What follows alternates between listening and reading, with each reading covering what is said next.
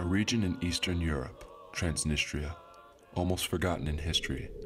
In the Second World War, it became a giant cemetery for over 300,000 Jews, exiled from Romania, Bessarabia, and Ukraine.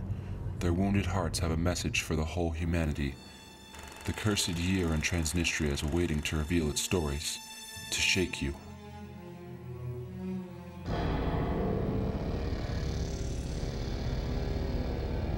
A German soldier caught him on the border, and he beat him.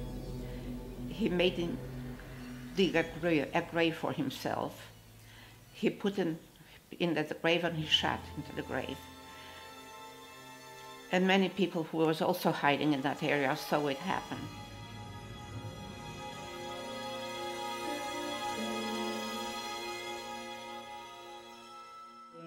While I'm standing in line, moving for mothers to tell them I'm 17. Okay? Anybody under 17 went to the gas chamber. Absolutely amazed and astonished that I found his name here. List of people who were taken into labor camp. And there is my father.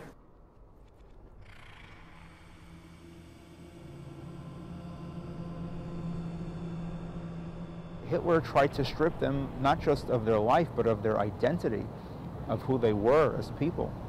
I cannot imagine waking up in this country and being told I am no longer an American because I'm a Jew.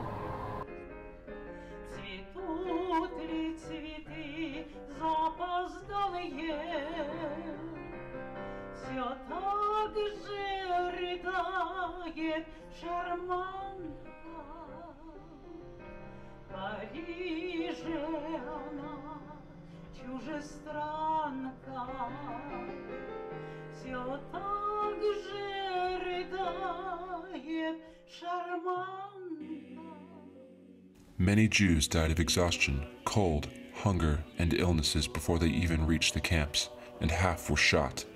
Can they forget? Can they forgive?